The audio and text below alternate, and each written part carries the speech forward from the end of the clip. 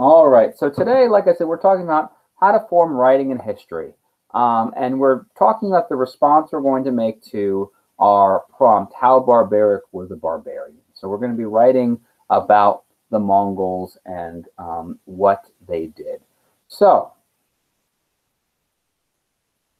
what do we need? So what do we really need when we're starting to write? What's the first thing that we should have when we're writing about history, when we're writing a paragraph or an essay? So Eli says a topic sentence. Do we agree with Eli? Yes, no, shake heads, yes, thumbs up, or write in the chat of the title before that. Well, the title's off in the prompt, so yeah. So many of you agree you need a topic sentence. Now, does anyone know another word for topic sentence? I know this is a word that Mr. LaRose uses with you. It does start with a T, just like topic.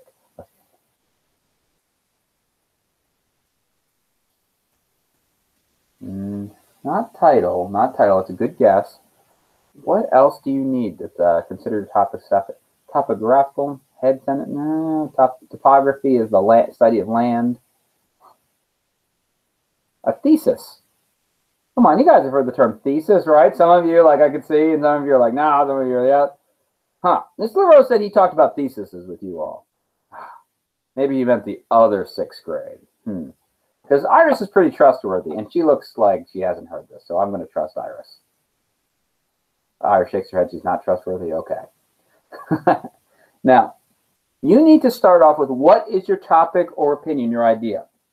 Now, I want to warn you, I'm going to be ridiculously silly at this point.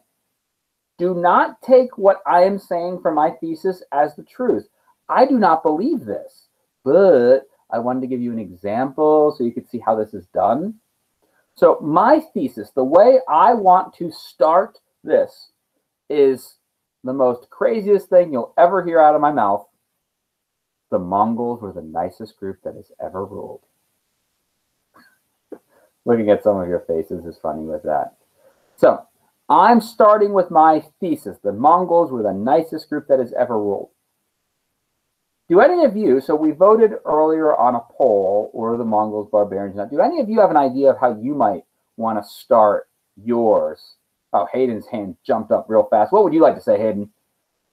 I would say that my thesis is like, I think the Mongols are mainly barbarians, and then I would go into gathering every little bit of detail.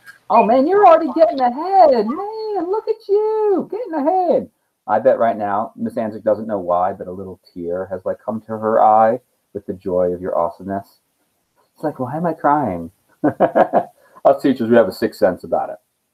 So what do we need? And yes, that is Sasquatch on a unicorn. You need supporting information, which Hayden totally just got us right into. Yeah, Nora's like, I want a unicorn Sasquatch rider. And so we need to support this. So, because the thing is, you can have your opinion, but you have to prove it. You need to have evidence, okay? So here's how I support that the Mongols were the nicest group ever. Remember, I'm being silly. I don't believe that. The Mongols gave all of their conquered subjects rainbow unicorns. I mean, that sounds pretty nice, right? I couldn't find like a rainbow unicorn picture, so this is the best I had. I wanted to like Photoshop a Mongol on a unicorn, but it didn't work out. Now, can I just say something like that, though? What do I need? Mikkel says, no, I can't just say something. Why can't I just say something? Amanda says elaboration. Elaboration is great. Explaining, saying more. I love that. There's something else I definitely need, though, too. Detail. Detail kind of goes with elaboration. I need to prove. Thank you, Mikkel. Oh, man, you rock. Text, evidence. Yes, facts. Oh, distance, high five. Oh, I love you guys. You're the best. So I want to cite my source. I need to prove that it came from somewhere. So since we had 10 documents, I have my imaginary 11th document because all of this is fake. Remember that. This is fake. And this is something really important because especially nowadays, there's a lot of information that comes out that you need to check the source because sometimes people say things that aren't true. All right? And they say, oh, yeah, this happened. I have this blurry picture on my phone that totally proves it. No, you need real proof, and this is one of the things. So I have the Mongols gave all their conquered subjects rainbow unicorns from document 11. Document 11 isn't real. Yes, Aiden. Isn't there like two different types of evidence? There's like the straight facts coming from like a documentary or something from that exact person, and then there's like something made by someone else that was there. Yeah, exactly. Very good. Very good. Oh man, she's probably like bawling the sands like right now with all the glory. Remember, these are crazy. Now, can I stop there after I've given only one little bit of proof though? No. We need to do this 1 to 3 more times. All right? So, the Mongols believe in feeding all their subjects Taco Tuesdays. Prevailed in conquered areas could choose between beef, chicken, and shrimp tacos. Document 14. And the Mongols, after removing ears to count the dead, would offer free ear piercings to add that extra pizzazz people were looking for. Document 13. See, I am proving that the Mongols were the nicest ever. I mean, extra pizzazz. I loved how I talked about like removing the ears. That was like right when I was just like fixing her hair over here, getting it ready for her Mongol overlord to slice it off. Remember, I'm being silly. Don't take this as truth. So, we have given our thesis, our topic. We have proven it with facts. What do we need at the end? How do we end this though? Do we just go on forever? What do we do, Nora? We do an ending sentence or closing sentence. Ending or closing. I like the word conclusion, but it's the same idea. We need a way to wrap it up. So an ending sentence, a closing sentence, a conclusion, it's all the same thing. You need to restate your thesis, restate your idea, your opinion. What do you believe here? And if you want to have a je ne sais quoi, that certain something, you typically want to wrap some of your supporting details in there.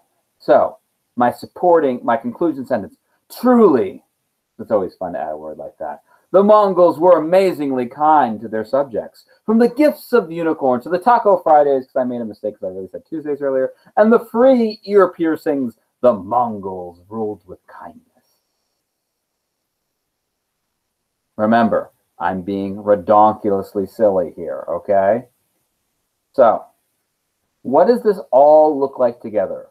Now, because I'm going to want you guys and your Mongol paragraphs, which you're going to be starting today in the afternoon and finishing in class tomorrow, I want you going and having a complete total package. So this is my complete total package. The Mongols were the nicest group that has ever ruled.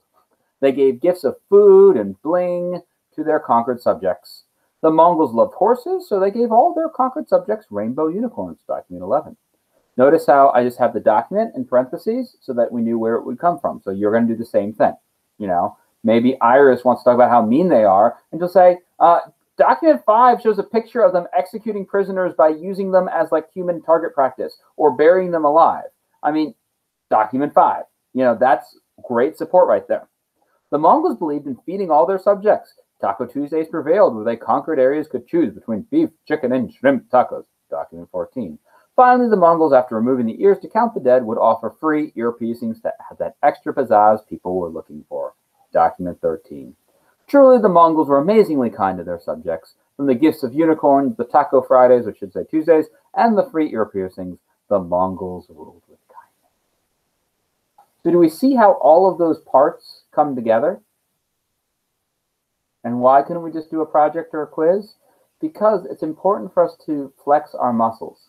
And did you see how quickly and easily we were able to put this together? This really won't be too bad.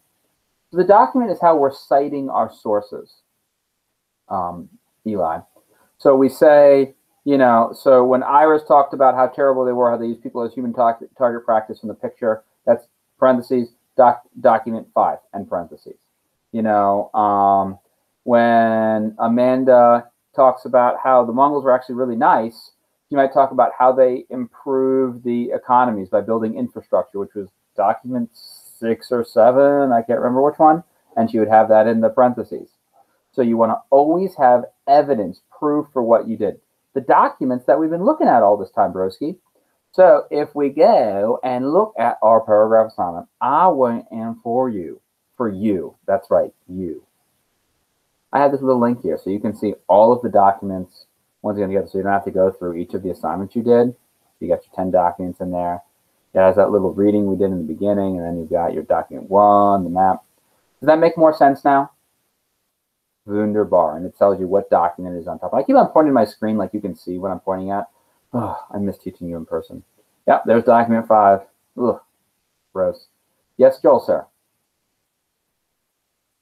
I don't have a question. I was just putting my hand up. Oh, okay.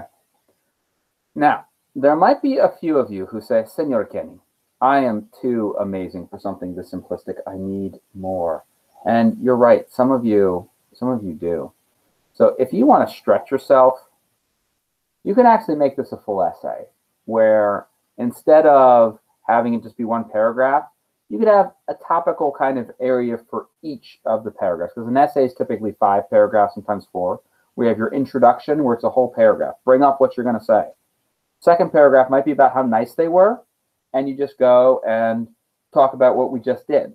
Then it might talk about what their great military tactics, how, you know, they had all their kids on horses and they built the scarecrows to make their army look bigger, and how they pretend they were retreating and then come back, and you say what documents there are. Then you'd have another paragraph about their culinary skills, how when they wanted to really go far, they would just drink the horse's blood because it was so tasty and nutritious. All right. That is going to be what we are doing for our paragraph. I'm going to end the recording there. Now,